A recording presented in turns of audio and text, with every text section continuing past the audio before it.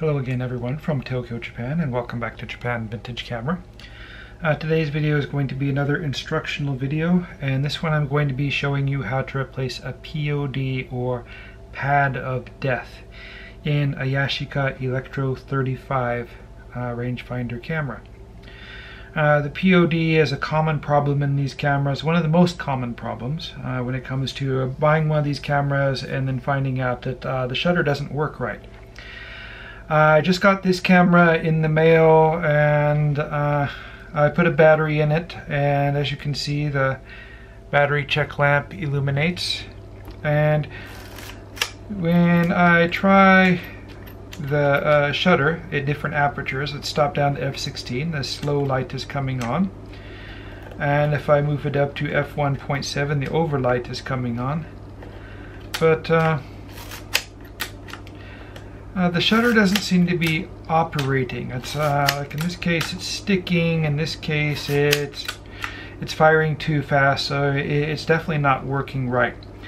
I'm not 100% sure that it's the pod or pad which is bad in this camera, but I'm pretty sure. So what I'm going to do is take it apart and replace it. Now, the POD or pad of death sounds like a really big deal, like a dangerous or some kind of crazy thing, but all it is, it's this simple urethane square, this little thing that I have here. This is the POD, and what it is, it's just a urethane spacer which fits between the shutter button assembly and the plunger assembly on the bottom, which comes in contact with the electrical contacts. If this urethane spacer becomes rotted or deteriorated or falls out, the gap closes between these two assemblies and they don't make proper contact with the switch on the inside, and therefore the shutter doesn't operate properly. So what we're going to do is open up the camera, clean out the spot where the POD is, and replace it with this one here. I got a whole bag full of these from someone who was selling a bunch of old Yashica parts. If you don't have one of these, it's not a problem. You don't have to have it made of any particular material. It's quite a simple thing. It's about 2 millimeters thick by about 5 millimeters long by about, I don't know, 3 millimeters deep. And when I didn't have these, when I didn't have some of the old Yashica PODs on hand, or pads, I simply used rubber from these old Mamiya lens hoods, which was about the same thickness, and I would just cut them using a pair of wire cutters to the right dimensions and slip them in. You can also use leather. For example, if you have an old leather watch strap or camera strap or something which is about 2 millimeters thick, you can cut that into shape and simply use a piece of leather. As long as it's roughly in the same size, and you can be as much as half a millimeter off in one direction or the other, the camera will still work properly. It just has to be in the ballpark. Luckily I still have a few of these original Yashica ones left, but if not, I would just simply use this rubber, which to me seems to be more durable than the urethane anyway. But anyway, this urethane is still in nice shape. It's supple and smooth. It doesn't crack or anything. So this, once I put this in, the camera should be good for a number of years more. So we don't need a lot of tools to do this job. In a few years ago, when this problem became widespread as these cameras were getting older, the recommended repair process was to remove the leatherette, the top and bottom covers, the lens assembly, unsolder the wires and everything, so you could get easy access to the I guess the spot where the pod was located. But that's a lot of work, and most people don't have the tools or the know-how to do that kind of repair. How I'm going to be doing it tonight is simply removing the top cover and reaching in kind of, through the gap. There's enough of a gap to work with on the top, and simply replacing it with common tools. The tools we need for this job, we need a pointed spanner like this one, and this is used for two things: to remove the cap screw off the film winding lever, and this other cap screw which goes around the film speed adjusting dial. If you don't have one of these tools, you can make one with a pair of tweezers which have been sharpened to points at the end, or an old pair of needle nose pliers which you can grind sharp on the tips. We need a Phillips head screwdriver, which we'll use to remove the screws holding on the top cover. And we'll need a slotted screwdriver to remove this cover here for the battery check lamp. If you have a later model Yashica, it will be held on with Phillips screws, but since this is an earlier one, not the earliest one, this is kind of a mid-range one. This uses a combination of Phillips screws and slotted screws. The first generation one used all slotted screws.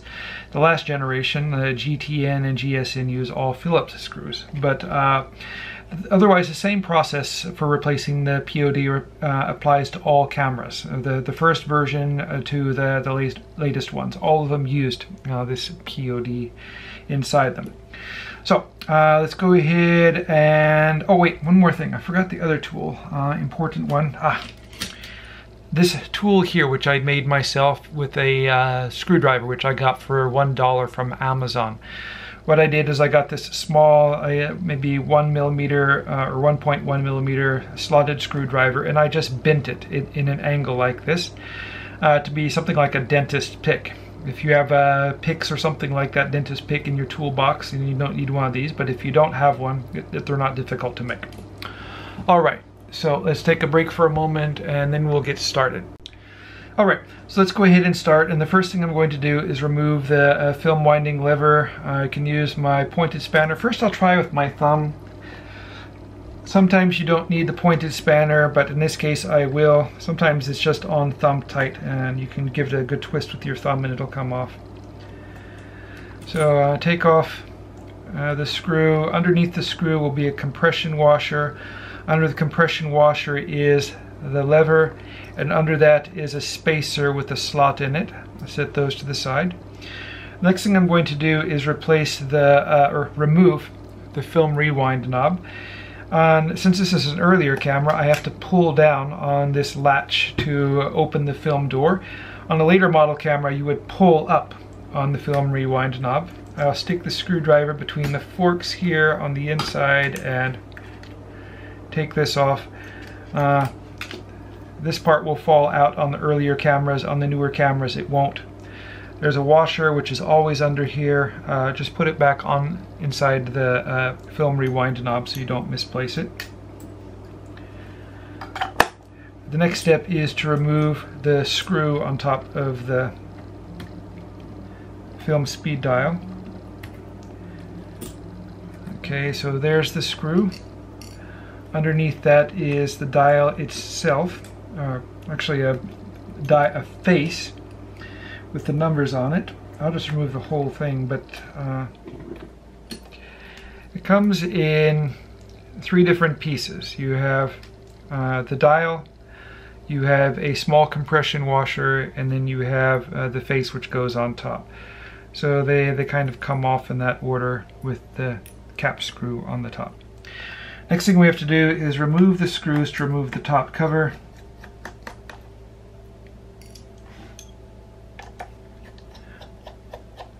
I'll remove all of the screws, and I will also remove the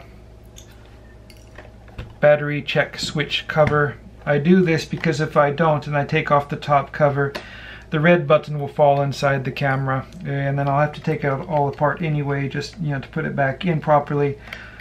So I'll do this now rather than do it later.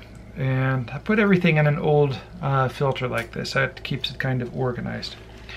Next thing to do is lift off the cover. Normally it just lifts off like so, like it's coming off now.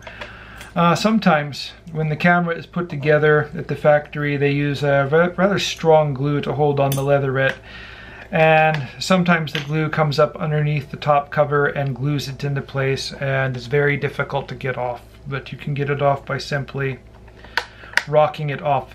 Sometimes it's still difficult to get off, so sometimes I'll use lacquer thinner and I'll put it on the gap on the front and let it sit for about 15 minutes and then work it off, and it'll usually come off. Alright, so we'll lift off the top cover, and there will be a wire here which attaches to the flash sync section on the top of the side cover. And looking inside here, I can see the pod, which is right here, is rotted away. I completely expected that. I don't know how close I can get here, but this is where it's located, right where I'm pointing. And maybe that's a better angle to look at it. So what I'm going to do is scrape out that old material and get it as clean as I can. And then I'm going to slide in my replacement pod and glue it into that spot. So what I'm going to do first is I'm going to depress the bottom part of the switch. And this will open up and give me some space to work.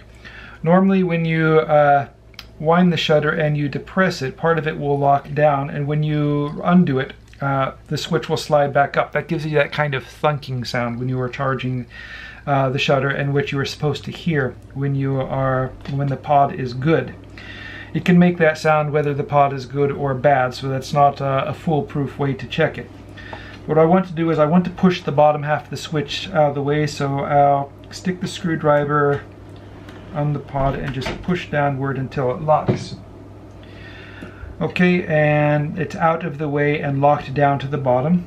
And the next thing I'll do is I will scrape out old pod material. And there's just a tiny bit of it left. See if I can lift it out.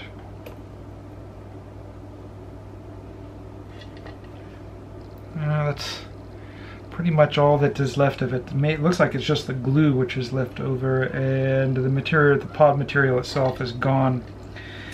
So using my little pick here, I'm going to just kind of scrape and make sure that all the glue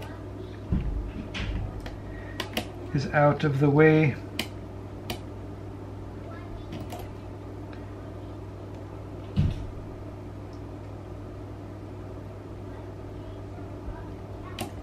Okay. Yeah, this is one of the earlier cameras, so this had time to like dry, rot, and deteriorate and leave almost nothing left, which makes my job a little easier now.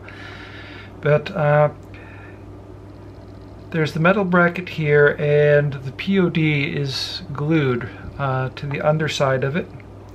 And just to the right, there are some wires which run from the shutter and the switch down here up to the light meter. And there's a kind of a small opening there where I can kind of reach underneath. And that's where I'm going to put in the new pod. So I'll go ahead and get that ready. And what I want to do is first try to get some glue on the inside there. And I use this glue here. It's a Bondo G17. It's kind of a rubberized plastic glue, kind of soft. It doesn't dry super hard. And using my pick here, I'm going to reach inside and being careful not to touch anything except what I want to touch. I'll apply a little glue. And I'll do this a couple of times to make sure I have enough.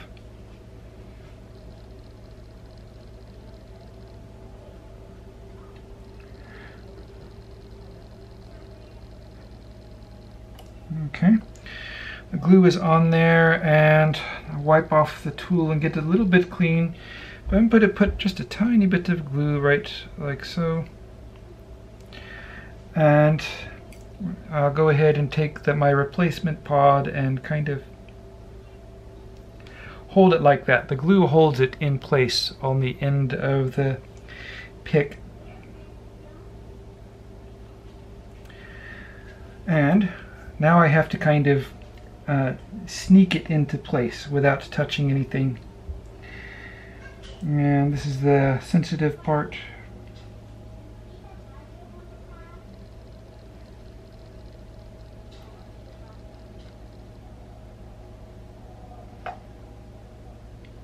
I always say less is better when it comes to glue, and that's good in this case. Sometimes I need a little bit of help to get it in.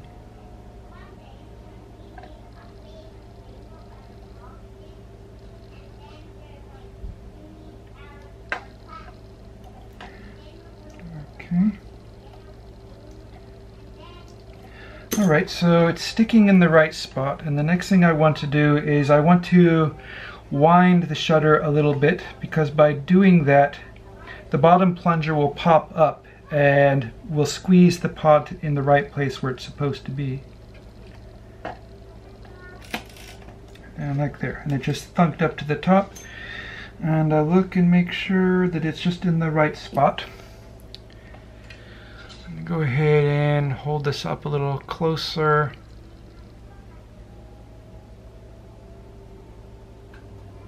And the new pod is in place. That's all there is to it. So, this camera needs a good cleaning in the top, but I'll do that later. I already explained how to do that in my repair video for the Yashica Electro 35 GSN. What I want to do now is put the top cover on and test it and make sure that everything is working.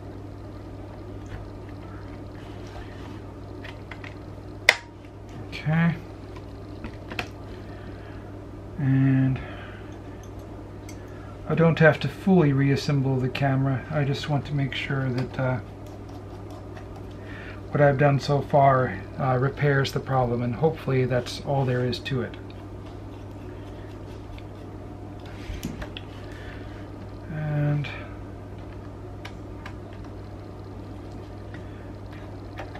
wind this the rest of the way and let it come back. Compression washer, cap screw. Okay. And auto. Okay, let's try it out. Okay. Firing properly to F16.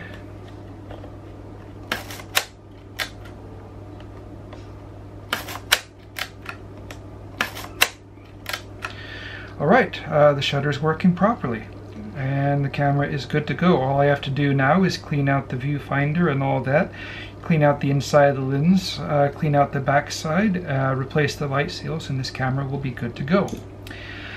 It wasn't too long of a job. It took me about maybe 15 or 20 minutes to do it, and this repair will bring a lot of old Yashicas back to life. Anyway, this camera will be up and running pretty soon. I'll be listing this for sale on my new online store, japanvintagecamera.com, or you can find it on my Etsy or eBay stores. I'll post links to my stores in the description below the video. If you'd like to see more videos about vintage Japanese cameras, camera repair, or photography in Japan, please subscribe. Thank you very much for watching, and I hope you tune in again soon.